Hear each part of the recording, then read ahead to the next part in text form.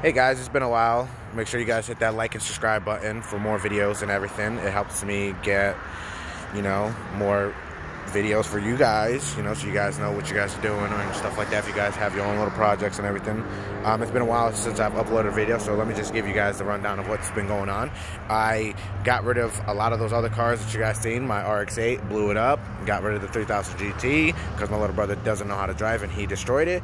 I went and caught me an E36. Also ended up getting a IS 300. It was a 5-speed manual. Destroyed the transmission on that because they are shitty made and everything. And I went and grabbed my little brother a Subaru because, he's always wanted a Subaru. So I was like, fuck it, why not? So caught them this hatch one. Right now what I'm doing is out of it because, like I said, he doesn't know how to drive. I am swapping out his pulley because he destroyed it. Completely destroyed his harmonic balancer and everything. So I'll get some videos for you guys on that. Show you guys what all I had to get done to swap everything out. But right now I am switching out his exhaust cam. Switching the whole thing out, as you can tell. It broke right here. And I'm switching out his water pump right there. That's the water pump. And his tensioner is right there. See if I can get this focus. There you go. Right there. Switching out a new timing belt. Switching out his oil pan because his oil pan is like leaking. Yeah, I shoved the jack right there. Fuck it. I'm switching it out anyways. So, but as you guys can tell, it is definitely leaking from there. All around it. Looks disgusting.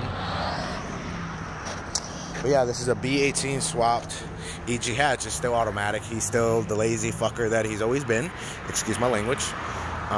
Told him it's about time that we just drop that engine, drop the tranny, and K-swap it. It's about that time. I am actually going to be uploading videos when I start K-swapping my E36 as well. That's the game plan for this. This is a 4-cylinder 318i. And let me tell you, I fucking love this car. For it being a 4-cylinder BMW, shit. Don't let nobody tell you otherwise. This shit's alright. It's not that bad. Me, I like weight distribution and stuff like that anyway. So like, if it's 50-50 or close to 50, I like that. I like to sit there and take turns at certain speeds, and I like the way it flows. It's different. I had an inline 6 when I had my 2JZ and my IS 300, and I've driven BMWs with inline 6s, and it's a different feel. It's more like a nostalgia feel when you have the 4-cylinder and you're hitting them turns at like 90 miles an hour and you have no roll or anything. It's pretty fancy. But yeah, anyways, I'll keep you guys updated. Right now, took the valve cover off. I have to get a new bolt right here. Broke the bolt. It's one of these. And then back here as well. This one has to be replaced. And this one has to be replaced. So I'm going to be going back to the junkyard tomorrow because I forgot my deep socket 10mm. That's what those are. Those are 10mm bolts. They have little heads right here. And then where the screws go on. So, yeah. Anyways, make sure you guys hit that like and subscribe. And let me know if you guys have any questions or anything like that, okay?